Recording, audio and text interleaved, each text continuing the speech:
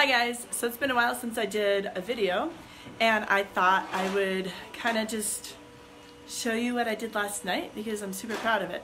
So last night was my first time doing horsehair plaster. So this is the first layer of plaster and it's probably not the best job because it's the first time I ever did it, but I'm pretty proud of myself for doing it because I had to do a lot of research and find a lot of materials.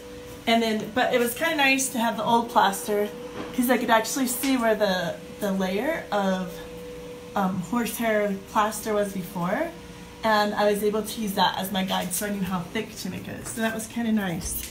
And then here's the back of it. So I got lots of yummy plaster coming through to hold it to the wall.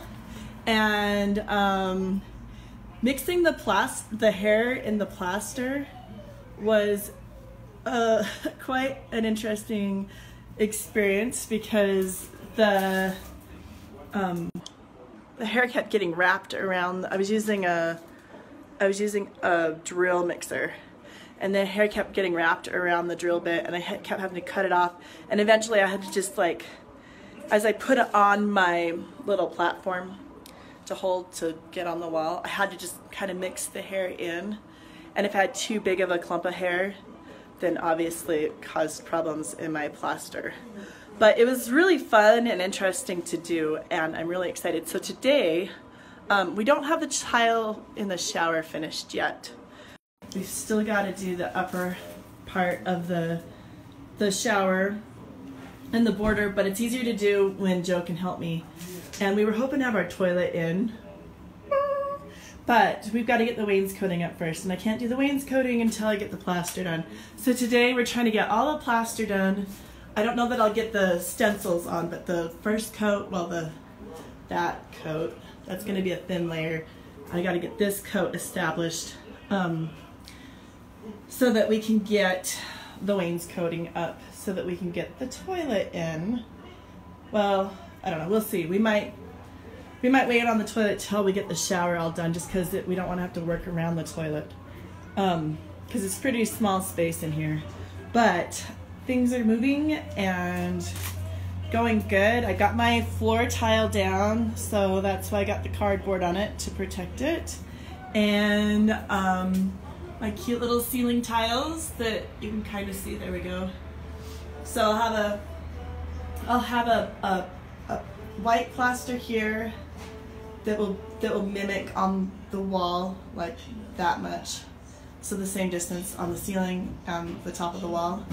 And I'm gonna try and carve out the pattern that I've chosen for that, because I'm kind of trying to do a Moroccan theme, and we'll see how that works. I gotta still experiment with that a little bit, but I can at least, if I have to, I can do that later, but I need to at least get this done. So we're gonna do a kind of an arch here over the shower. So I've got to get some of this painted, but that's not gonna happen today. And then I'm gonna mimic the arch on the walls, and I've got a mirror that actually has a Moroccan pattern that I've traced the arch around so that it will fit, because it's a big 3-foot mirror, just because the vanity I have is really tiny, and it's an old washstand, and the mirror is maybe a foot tall, and it's gonna sit about here. So it's not gonna be a very big mirror. And then I'll put shelves there. Anyway, okay, so enough talking about that, because whatever. But I was wanting to show my plaster job because I'm super excited about it, and it was a lot of fun and a lot of really hard work. Anyway, so thanks for watching, and can't wait to show you what's next.